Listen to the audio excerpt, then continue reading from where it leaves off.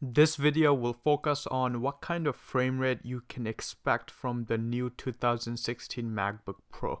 I have the non-touch bar edition, so the key difference that will affect the frame rate would be the integrated graphics that this one has. This has Intel Iris graphics 540, whereas the touch bar edition has Intel Iris graphics 550. First of all, there is nothing running on the background.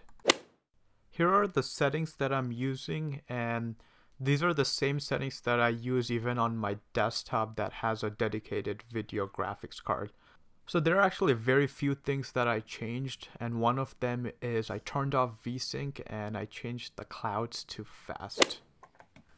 I would recommend watching this video in 4K, which is the resolution that I shot this video in. And the first thing that I tried was multiplayer.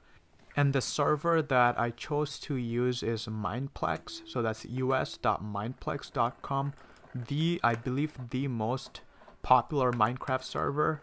And if you can't see the FPS, it will be in the top left hand corner of the screen, and you can see that it's getting well over 100 FPS.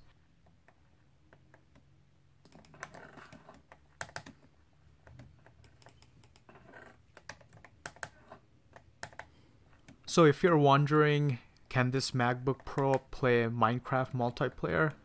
This should answer the question, but you do have other variables that can affect the frame rate of Minecraft on a multiplayer server. So that is why I would like to also try single player, and you can 100% expect to get the same FPS.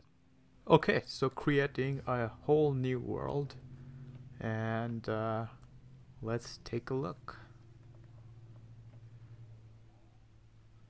It's taking longer than it should, but it's all loaded. And I've accidentally pressed the screenshot keyboard shortcut instead of the FPS key. And again, if you're not in 4K resolution or even 1080p, you will not be able to see the FPS. So you should make it full screen. And you should see that I'm getting well over 100 FPS, and I'm gonna chop some wood and to make sure that the FPS does not change. So the next video that I'm thinking about doing is figuring out what software you should use to record your screen specifically for Minecraft, and what kind of settings you need to set it at. I made a video about it for 2014 and 15, and it seemed to be that you guys really find those videos helpful, so I might do it for 2017. Anyway guys, thank you for watching. Subscribe for more videos. Bye.